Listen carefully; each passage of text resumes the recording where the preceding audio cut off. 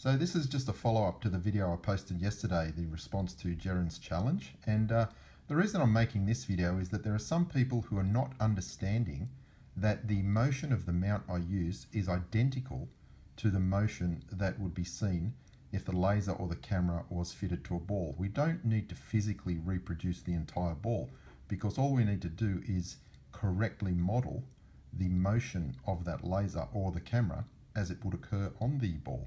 So let's just consider the Tropic of Cancer. Now, if we're taking star trails in reality, we're going to have the camera mounted on a tripod, and the latitude of that camera is not going to change because it's stationary on the ground as the Earth is rotating. So as the Earth rotates, it's remaining at the same latitude the whole time. In this case, let's assume it's the Tropic of Cancer.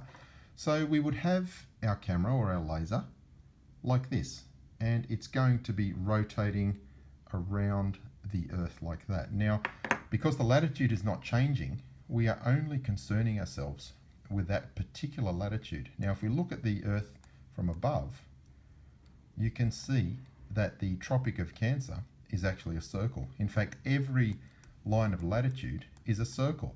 The further away you get from the equator, the smaller that circle becomes, but it's still a circle that is rotating. So let's remove all of the globe and only leave the specific line of latitude that we have the camera or the laser mounted on.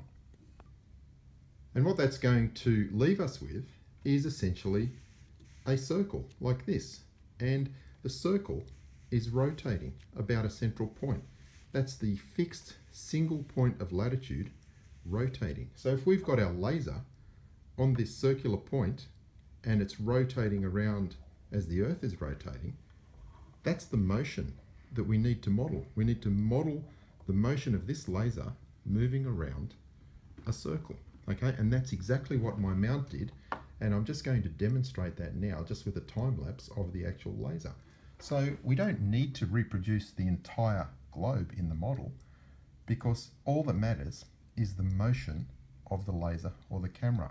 Now, having said that, I'm quite happy to repeat this experiment when I get home because I have a number of globes there, and I'm quite happy to do that with a physical globe for anyone who is still not able to understand that just using the mount that I used is actually identical to having a physical globe there, because all that matters is the actual motion of that laser, which was simply going around a circle. And I'll demonstrate that now with the mount.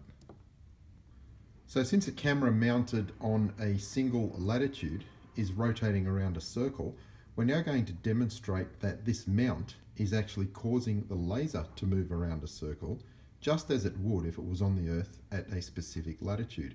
And because I'm in a hotel room, I have to use a little bit of innovation, and the two coat hangers are just holding the camera there nicely. So I'm just going to run a quick star trail mode with the mount rotating 360 degrees.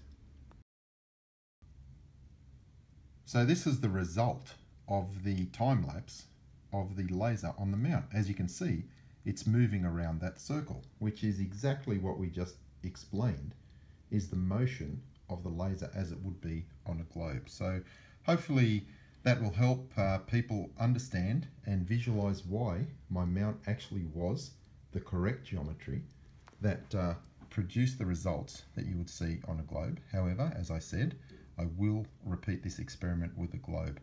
I'm away on a work trip and I take a lot of toys, but a 12-inch globe is not normally part of my travel kit. However, I won't make that mistake again. Next time I'll pack the globe as well.